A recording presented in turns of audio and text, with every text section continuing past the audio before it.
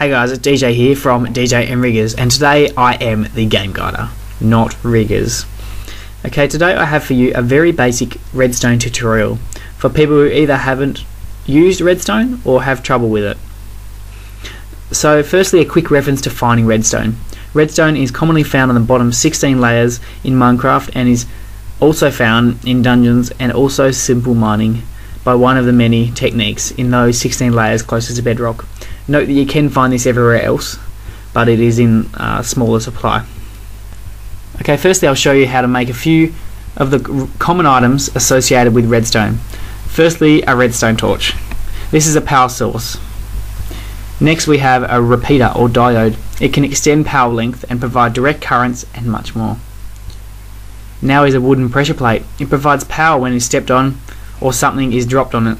Same goes for a stone plate, except you can't drop items on it to power it up.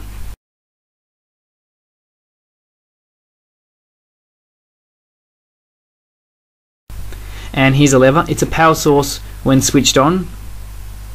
Next we have a standard piston. This, when powered, will push objects away from it.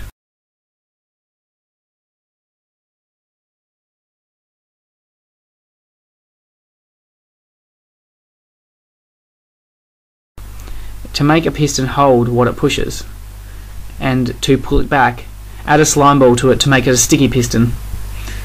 And this here is the dispenser, and it will shoot or dispense something stored inside it upon being powered.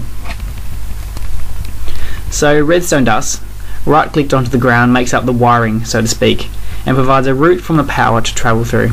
So there are various sources of power. The main one I'll use is a lever. And next we have a redstone torch and a lever. And here's a pressure plate, which is activated when stepped on. And this one's a button. It offers a short pulse of power.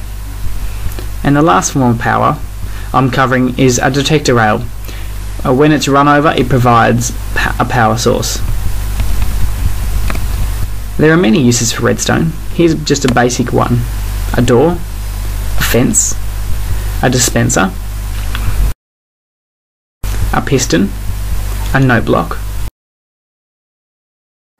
a redstone lantern, a powered rail, just to name a few. Okay, a few errors that can occur in your wiring can be assessed and analysed like this.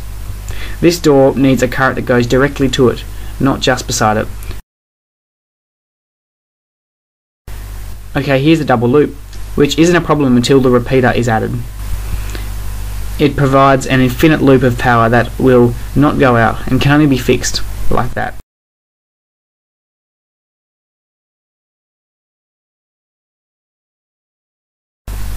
Power only travels around 10 blocks, I believe, and the power needs to be extended if it goes further.